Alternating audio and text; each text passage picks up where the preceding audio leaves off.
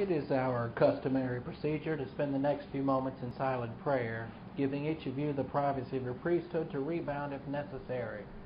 So with your heads bowed and your eyes closed, let us pray.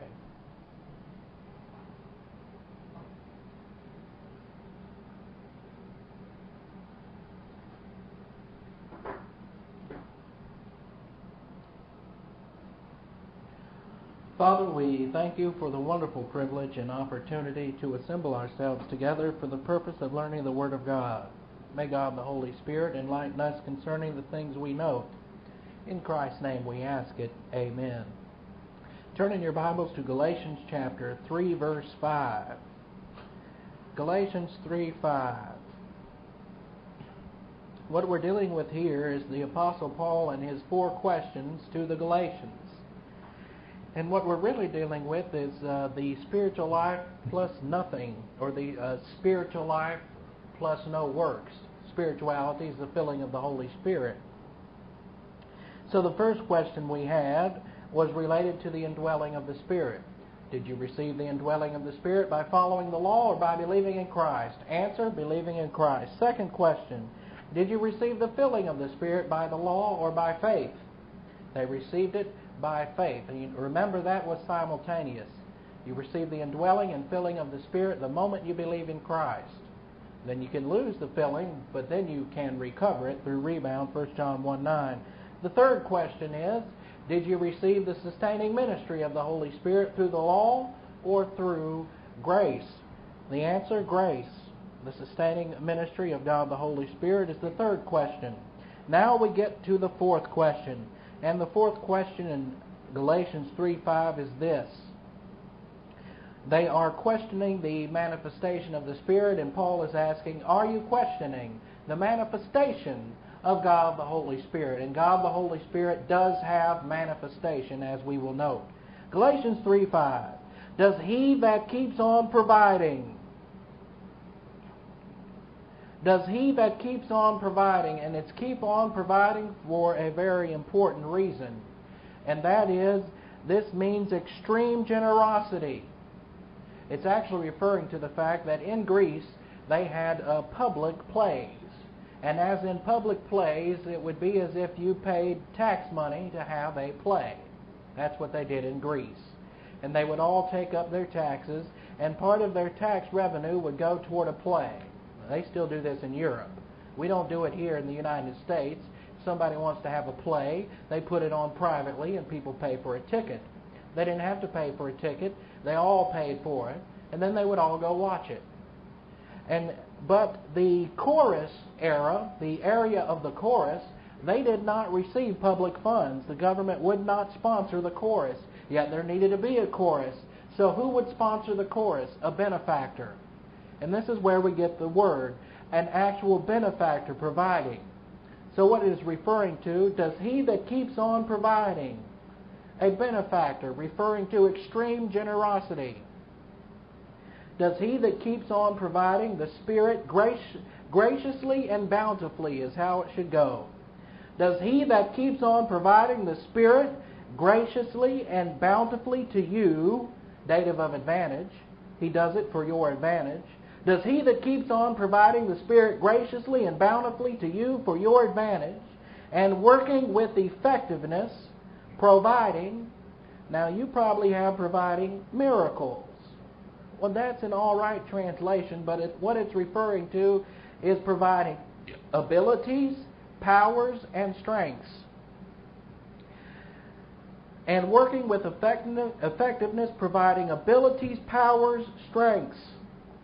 The reason you have miracles is because it's referring to both natural and supernatural powers. And remember, in the pre-canon era, they had gifts of healing, etc. But the filling of the Holy Spirit in itself is supernatural. It is not of the flesh, it's supernatural. Now, we can't go around and produce miracles, but we still have the supernatural filling of God the Holy Spirit. So it's referring to effectiveness, providing abilities, powers, and strengths. Inside, that is inside, by your doing the works of the law or by believing what you heard. Again, does he keep on providing? Extreme generosity, the Spirit graciously and bountifully to you, and working with effectiveness, providing abilities, powers, and strengths, supernatural and natural, by your doing the works of the law or by believing what you heard. Answer, believing what you heard. That is where you received it. That is where you receive the manifestation of the Spirit, by believing what you heard. And again, referring to believing, in this case, you are believing gnosis converted into epignosis. Amen. Gnosis into epignosis. Now, what are the manifestations of God the Holy Spirit?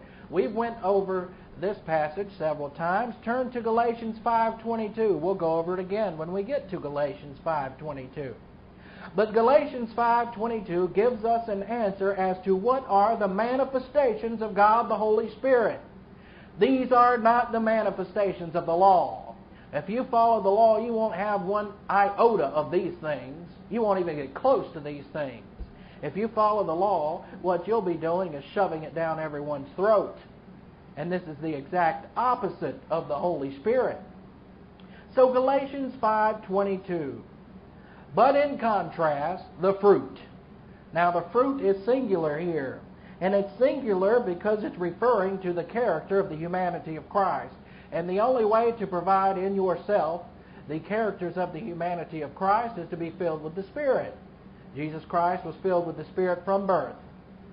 And the manifestations of the filling of the Holy Spirit were manifested in the hypostatic union. Now you must be filled with the Holy Spirit to manifest the thinking of Christ, etc. So what we have in Galatians 5:22, but in contrast the fruit, should be singular there, referring to the character of the humanity of Christ, which has its source in the Spirit. Of course, the character of the humanity of Christ has its source in the Spirit, the sustaining power of God the Holy Spirit. Then it goes on to list it. It is virtue love. Virtue love. We've noted virtue love, the integrity envelope, personal love for God, and impersonal love for all mankind. That is produced by the filling of the Spirit. You can't produce that by the law. And in fact, the end of Galatians 5:22 will tell us that. It's virtue love. Inner mental happiness. The second thing, inner mental happiness. Inner mental happiness, of course, is plus H, sharing the happiness of God. The only way to have inner mental happiness is to be filled with the Spirit. If you're sitting here and you're very bored, I don't mean tired, you can be tired, but if you're sitting here and you're bored, you're not filled with the Spirit. You can be asleep and filled with the Spirit. Poor Zach. What's wrong with you today, boy?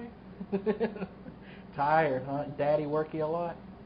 So we have virtue love and inner mental happiness, and that's plus H. Then we have soul tranquility and harmony. Soul tranquility and harmony. Go back to sleep, Zach. It's all right. Soul tranquility. If this is the only place you can get sleep, you can sleep. Soul tranquility and harmony. And that's another part of the filling of the Spirit. Patience. What's this patience referring to? Waiting on the lottery? No. Patience with others. You got to have patience with others. That's the fruit of the Spirit. Patience with others. And what does patience with others mean? Stability of temper. Don't lose your temper. Integrity. Integrity. Generosity. Generosity based on grace, but the true generosity comes from the filling of the Spirit. Some people are generous when they're not filled with the Spirit. Some people just seem to have that's part of their human good, almost. Well, if they're not filled with the Spirit, it is part of their human good. They just seem to be generous. But when you're filled with the Spirit, it does produce generosity based on grace. That means when you give, there's no strings attached. When you give, you don't expect anything in return. And in most churches, they don't give based on generosity. They say, I give my 10% based on if I get blessed by God. And the pastor will tell them, you give 10% and you'll be blessed. Why, Malachi tells you so.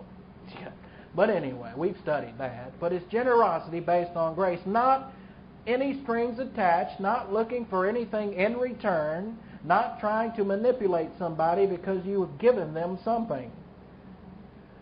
Then we have doctrinal confidence. Elpis, confidence. That's part of the filling of the Spirit as well. Then in 5:23 we have even more. Humility. If you're not filled with the Spirit, you're not going to be humble. You're going to be arrogant. But if you're filled with the Spirit, it produces humility. And self-discipline.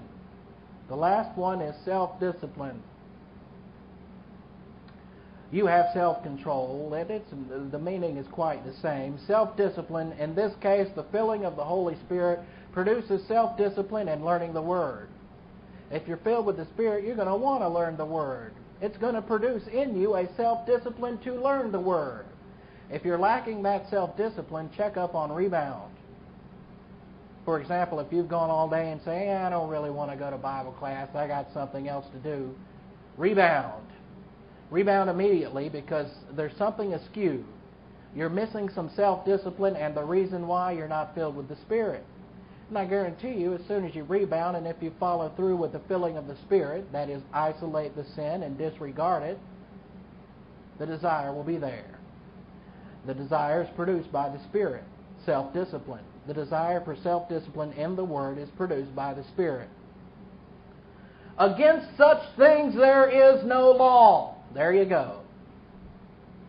They're all trying to live by the law, but there is no law with the filling of the Spirit. I mean, what could the law say about that? You see, the law condemns. The law says, don't do this, don't do that, don't do the other. But we've done something against the law at some point.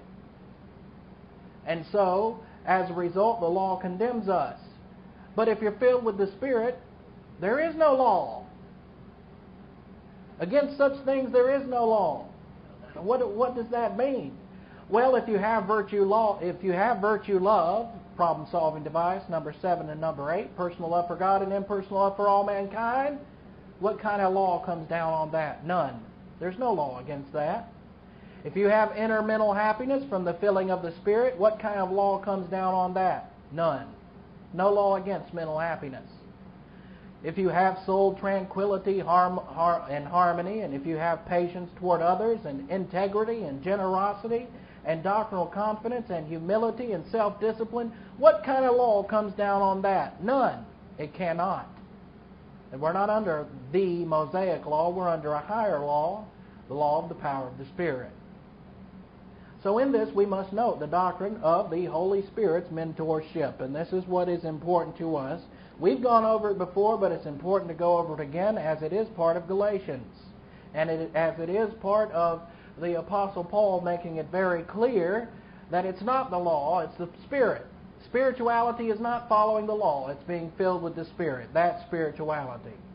It is not following the 10 Commandments. You're not spiritual because you don't mow your grass on Sunday. You're stupid, as Paul says, but you're not spiritual.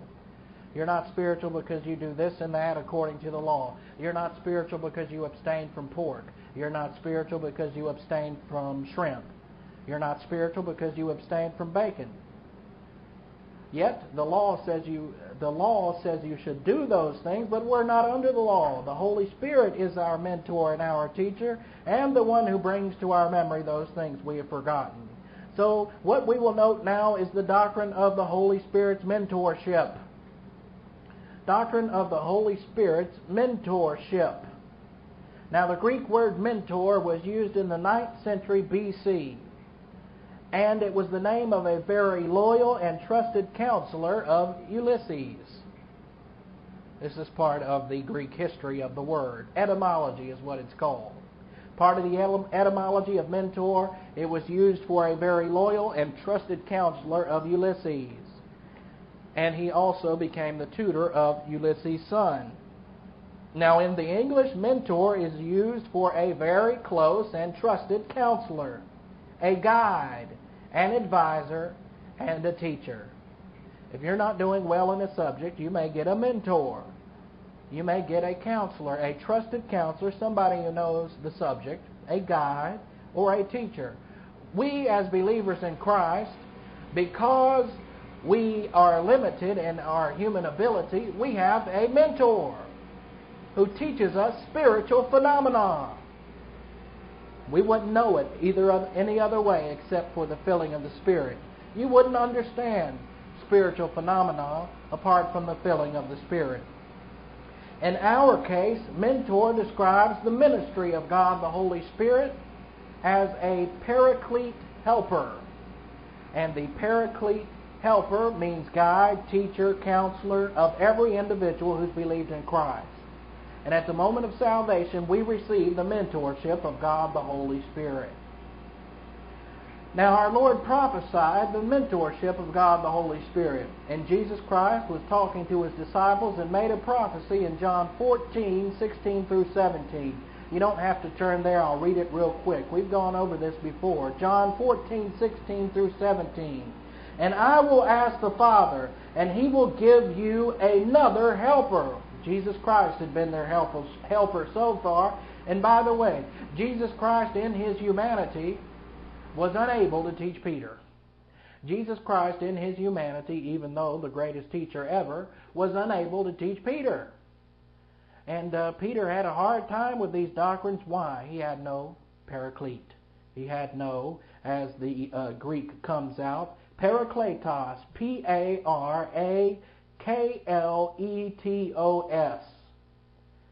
So our Lord said, and I will ask the Father, and He will give you another parakletos, helper, that He may be with you forever, even the Spirit of truth, whom the world is not able to receive, because they neither see Him, nor do they know Him. But you know Him, because He lives with you, and will be in you. Now notice, the Holy Spirit lived with them in the hypostatic union, but now the Holy Spirit in this post-canon era lives in us.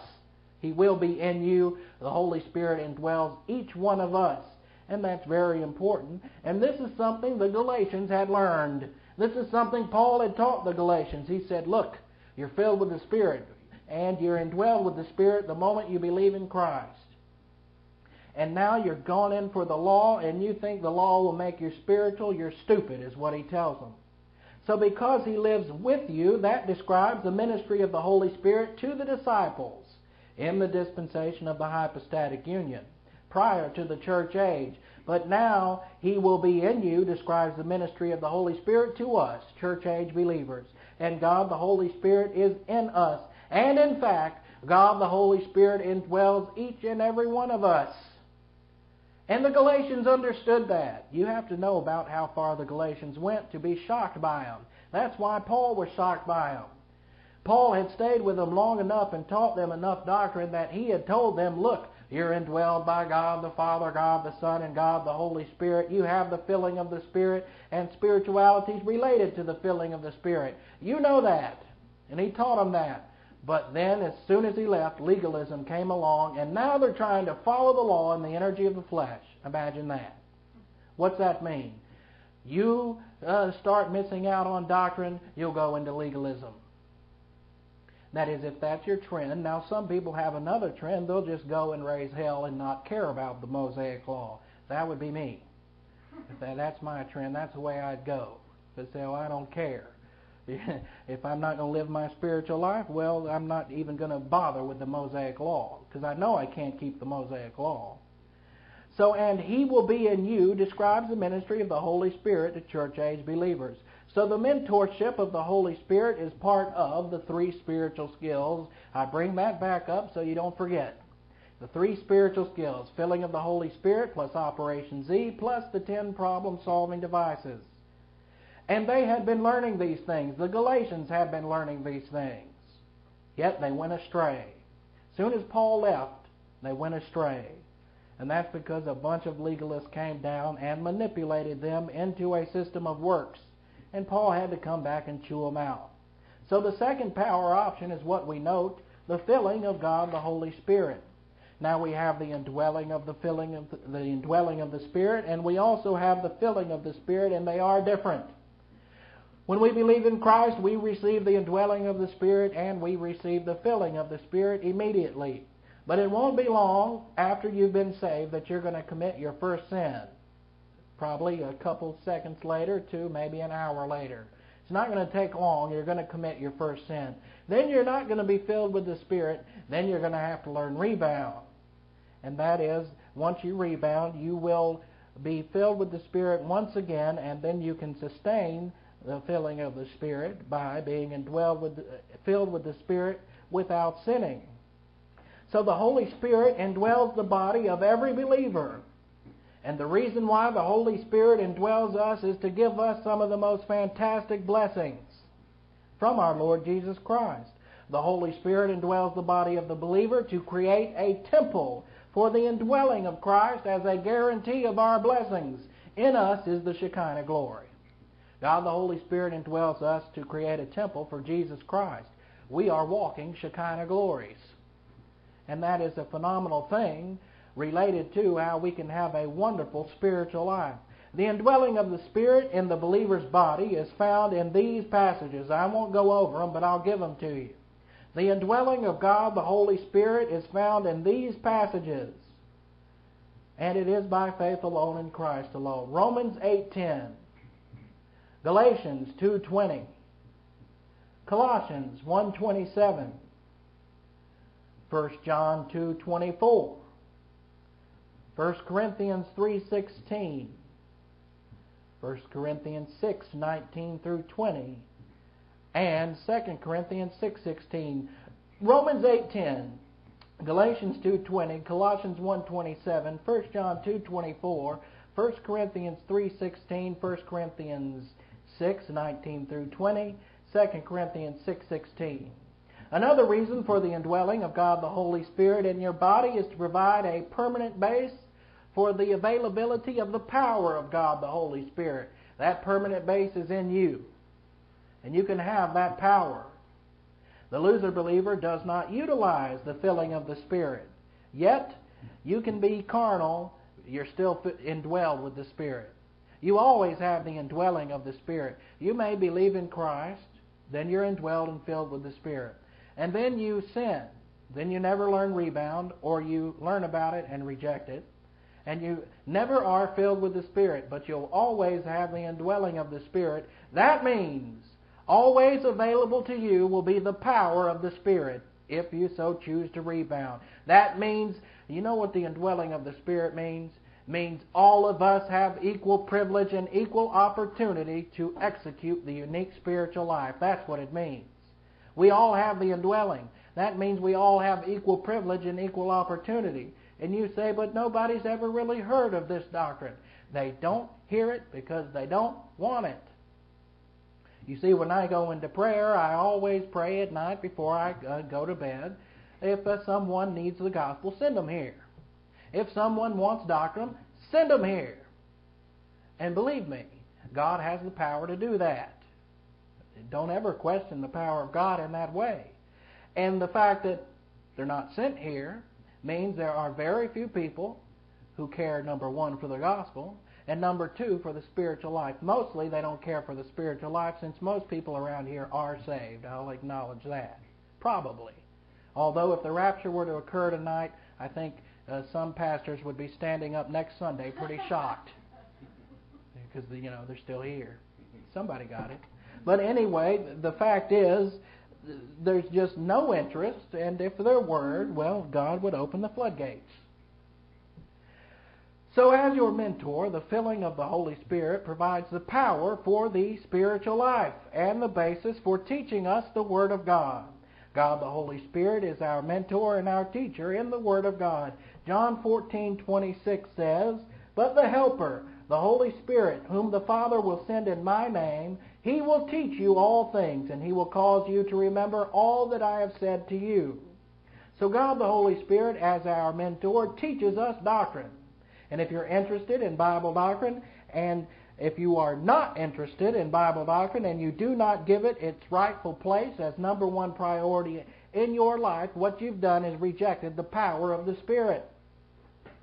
If you say doctrine's not number one, something else is number one, I've got more important things to do, you've not rejected me, and you have rejected doctrine, and by doing so, you've rejected the filling of the Spirit. You've rejected your equal privilege and equal opportunity. and it will be known in heaven. Well, we won't know it now, and it shouldn't be any of our business now, but in heaven it will be known to everybody. And Jesus Christ Himself will evaluate you, and He will say to you, you had equal privilege and equal opportunity just like Paul.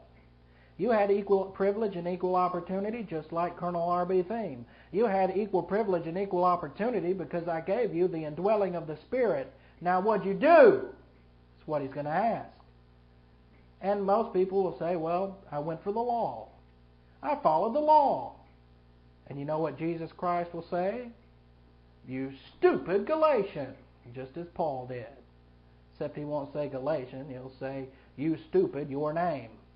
And you stupid, your name will be ashamed. You say, Jesus won't say that. Yes, He will.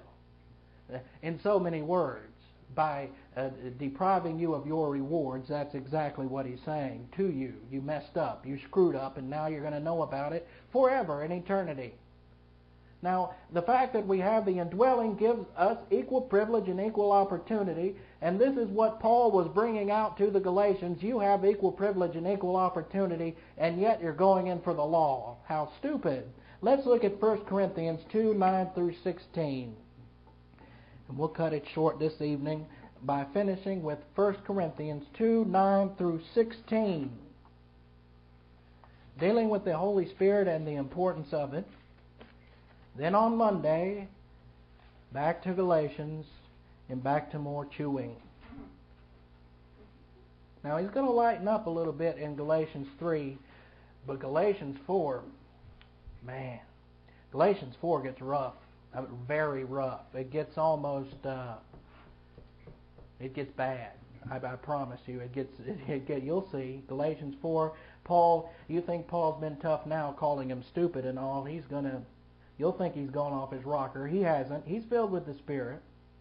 So 1 Corinthians 2, 9 through 16.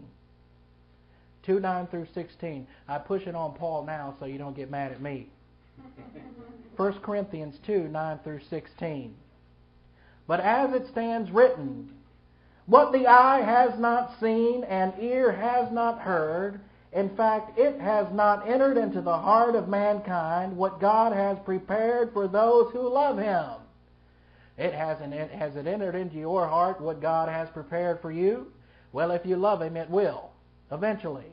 And what will enter into your heart? All of these doctrines, all of these they are quite miraculous, but you come by them from the filling of the Spirit.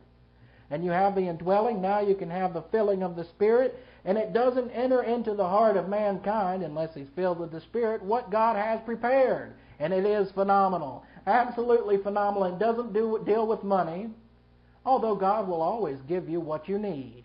But it doesn't deal with money, and it doesn't deal with success, approbation, and all those things you associate with success. It deals with a spiritual life, and what happens is your whole priorities in life shift. You see, God will grant you the desires of your heart when your desires line up with God's. And when your desires line up with God's, what will be your desire? To have what is prepared for those who love Him will be your desire. And when you love God, what do you want? You want to be spiritually mature. You want to be in pleroma. You want to have all of these spiritual blessings. That's what you want.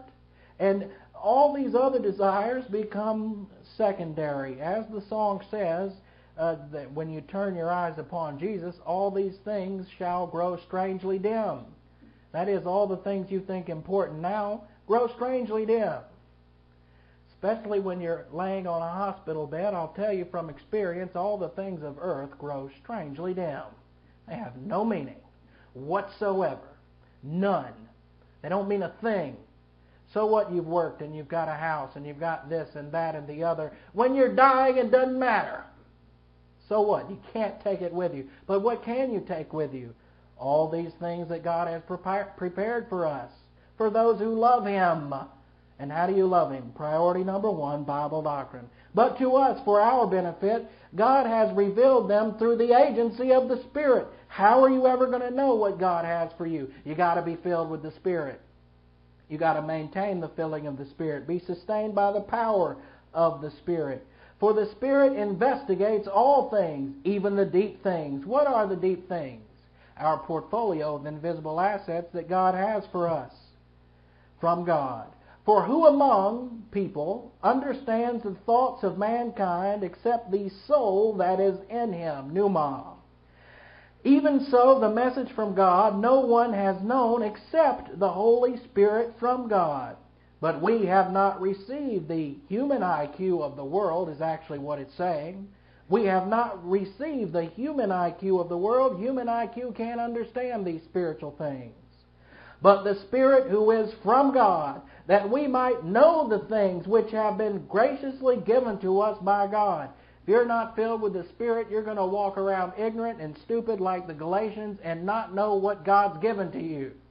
You're sitting on trillions and trillions of dollars and don't even know what God's given to you. And what God has given to you is phenomenal, but it's something that God, the Holy Spirit, digs up. And if you're not filled with the Spirit, you'll never dig it up. Which things we also do communicate in words taught by human wisdom, but in doctrines taught by the agency of the Spirit, interpreting spiritual doctrines to spiritual persons. What this means is, don't cast your pearls before swine. Don't go up to an unbeliever and tell him about the angelic conflict. He can't understand the angelic conflict. Don't go up to an unbeliever and tell him about his portfolio of invisible assets. First of all, he doesn't have one. And secondly, he wouldn't know what you were talking about. Don't go up to an unbeliever and start talking to him about agape love. Only thing that will be revealed to an unbeliever is salvation by the Holy Spirit. And the only thing you have to do is say, believe in Christ and you'll be saved. And then if he believes in Christ, don't bother teaching him the whole realm of doctrine. It's too much to swallow in one sitting. Way too much. If he's interested, he'll get it gradually like we've all done it. And we all get it gradually. We can never get it in one sitting. Never. So which things we have been graciously given to you. Let's see here. Yes, continuing. But the soulish person, soulish means unbeliever. But the unbeliever, soulish because he doesn't have a human spirit. He has just a soul. Why does it say soulish? The unbeliever has a soul and a body. He does not have a soul, spirit, and body. When we believe in Christ, we receive a human spirit. That's what God, the Holy Spirit, teaches to our human spirit. So the soulish person is the unbeliever. But the unbeliever, with a soul and a body, does not receive the things from the Spirit of God. Don't try to give an unbeliever a bunch of doctrine. They can't understand it. Because to him it is senselessness, or senseless. And it is. Furthermore, he is not able to understand it, referring to Bible doctrine and the Spirit-filled life, because it is investigated in a manner caused by the filling of the Spirit. But the Spirit-filled believer investigates all things. That's pertaining to doctrine. It means you think doctrine, you're filled with the Spirit, it applies doctrine to your life, you pull up a doctrine every time you got a problem. But he himself is investigated by no one. What does that mean? Privacy of the priesthood. He himself is not investigated by anyone. Privacy of the priesthood. So again, but he himself is investigated by no one. You see, you're filled with the Spirit, and if you're filled with the Spirit and you're doing your own thing, you don't deserve to be investigated by anyone. And if you're not filled with the Spirit, well, you'll be punished and God investigates you, but you're not to be investigated by me or anyone else. And if somebody starts investigating you, especially if they're a member of this church or sitting in this church and they try to bring you down in some way, that is an infringement on privacy and not allowed whatsoever. For who knows the thinking of the Lord, that he should instruct him? But we keep on having the thinking of Christ. And the only way to come to the thinking of Christ is with the filling of God the Holy Spirit. And that's what this nation needs today. Us stupid Americans need the filling of the Spirit. And if we don't, and if believers don't turn around to this, and they are not, especially in this area, I don't know about others, haven't kept tabs on the rest of the country, but I can guarantee you it's not looking too good. It looks pretty shabby out there. A bunch of believers are acting like Galatians. They have the Spirit, the indwelling of the Spirit, but they're working on covenant theology. They're still trying to follow the law. They're still trying to act like Israelites, and they're not Israelites. They're royal family of God. They're trying to, it's sad, they're sitting on all of these phenomenal spiritual assets and are just digging in the crapper, as it were, pulling up the Old Testament. Pulling up covenant theology, that's crap compared to what we have. And even, now what we will get to, let's just move on just for a second. Turn to Galatians 3:6. Galatians 3:6. Now the law is from God, therefore the law is good, since it was from God, and it was given to Israel. The law was given to Israel. But I want you to know something from Galatians 3:6. Abraham didn't know what the Mosaic law was. Abraham wasn't under the law. There had been no law.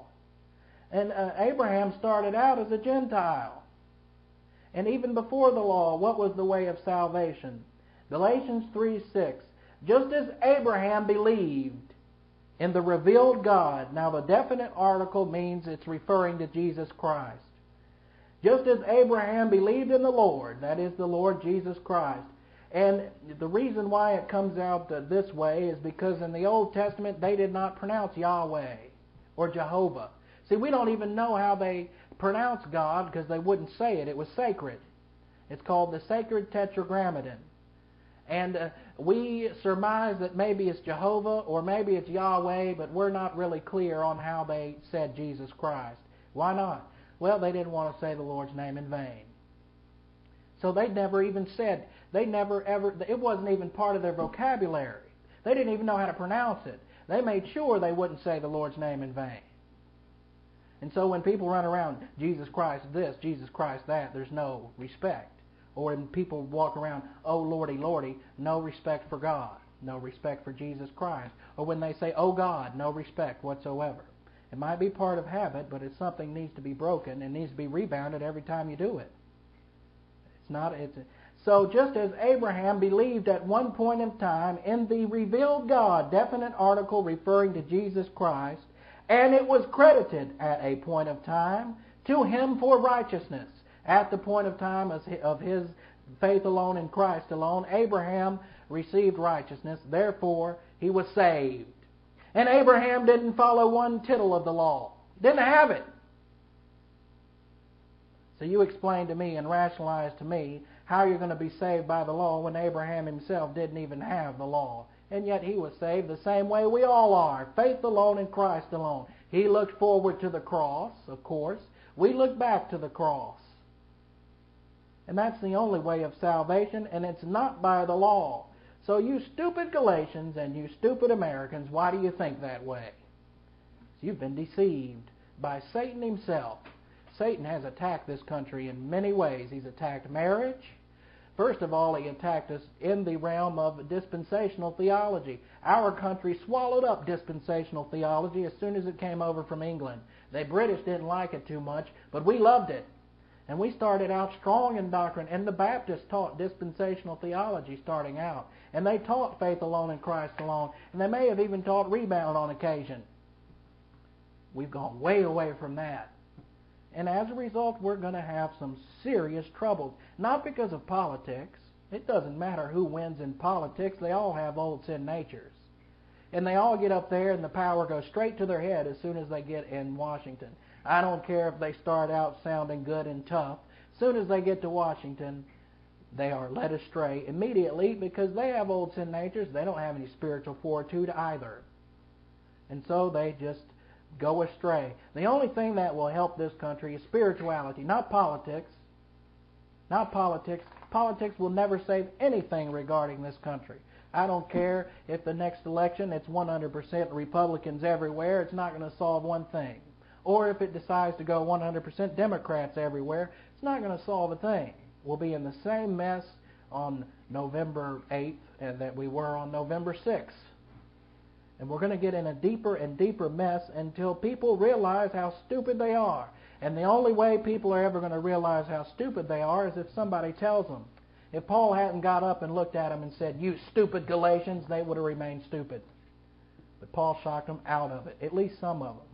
So with your heads bowed and your eyes closed, Father, we thank you for the wonderful privilege and opportunity of studying these things. May God the Holy Spirit enlighten us regarding the grace of God and regarding these things concerning our spiritual life. In Christ's name we ask it. Amen.